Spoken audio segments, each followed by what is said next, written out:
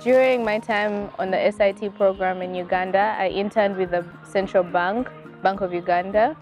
I was working in the Financial Markets Department, which is responsible for implementing monetary policy. During the duration of my time here, I was able to complete a study project on youth perceptions and creative community solutions in waste management. I did an internship as part of my work, and I did my internship at Uganda Women's Network, and it was really a space for learning and personal development.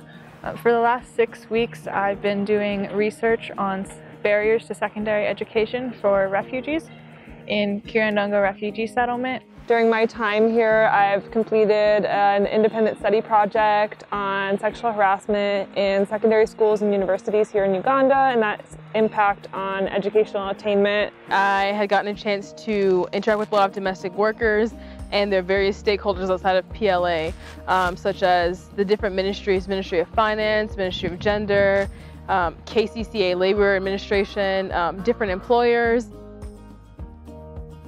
What you do when you're here is extremely important, and do not underestimate the role that you have played in contributing knowledge here. Overall, the internship was interesting, educative, and an amazing experience. So was the entire program. One of my favorite parts has been the homestay.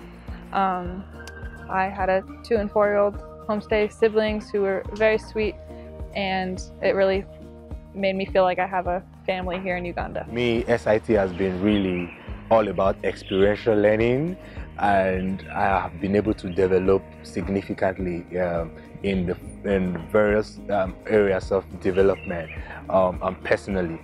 For me, my favorite part of this program, and for me, like the most meaningful part of the program, is the interpersonal connections that you make with people. Not only with your homestay family, but the day-to-day interactions you have with people, and especially during your ISP time. So that was a really rewarding experience for me to be able to speak with students about their either experiences or thoughts on the matter, and give voice to young people on an issue that mainly concerns them, and their opinions about how that affects development as well. I personally enjoyed my homestay. I had a great family. I had 4 siblings and 2 parents, and actually quite a bit of domestic workers.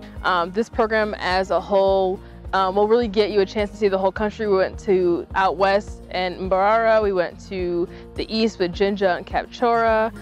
We'll be going up north for Murchison. So all in all, the program definitely gives you a holistic feel of rural, urban parts of Uganda.